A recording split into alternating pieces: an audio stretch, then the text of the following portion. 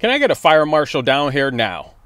No, not now, right now. French Open, Jasmine Paolini, Little Italy is throwing flamethrowers against BB on the beat. The world's 228th U.S. Open champion. She's back, ladies and gentlemen, but the first set did not go her way. Jasmine Paolini, the world's ranked 15, dominating. That's right, ladies and gentlemen. For most of the first set, she won 71% of her first serves, 80% of Bianca's second serve, ladies and gentlemen.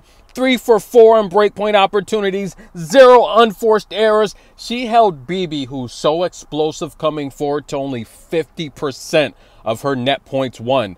However, the second set, like night and day, BB came out, ladies and gentlemen. 15 winners to 7. BB won 90% of the net points, and she would hold Jasmine Paolini to under 43% first serves won for most of that second set, while winning about 70% of her first serves for most of that second set, saving all 5 breakpoint opportunities. She dominated the second set, and now we're going to a third and final set, ladies and gentlemen. Who's going to take it now?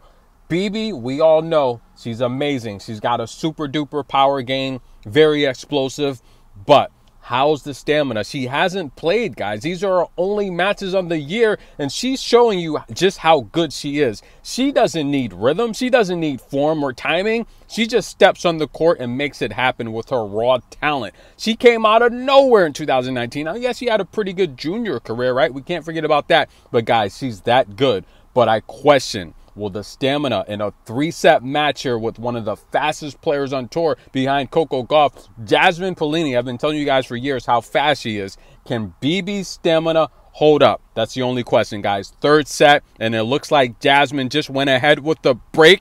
All she's got to do is hold on, and she'll be through to the next round. Tennis in a minute. We'll be back, guys.